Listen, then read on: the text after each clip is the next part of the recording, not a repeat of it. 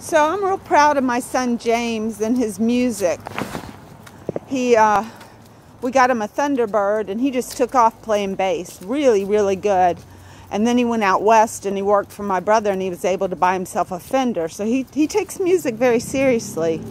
I can't believe how well he plays and how long he practices all the time.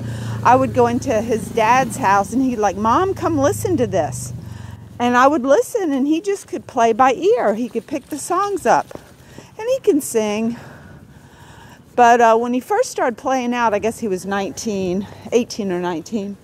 And I went to a show and this was probably one of his first times on stage. And he has this long hair and it was just hanging in front of his face like Cousin It. I think he was shy. He was being shy.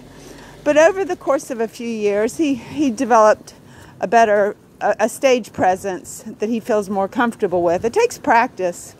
But I will say, when I would go out and see his shows, sometimes these young guys, because they would come up to me like they want an older, I'd be like, "No, I'm not leaving the show with you. My son is on stage." Can you imagine what my son would think as he watches his mom leaves?